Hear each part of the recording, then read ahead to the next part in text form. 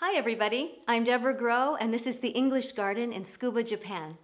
The English Garden is a place where young learners enjoy exploring the world through English and music.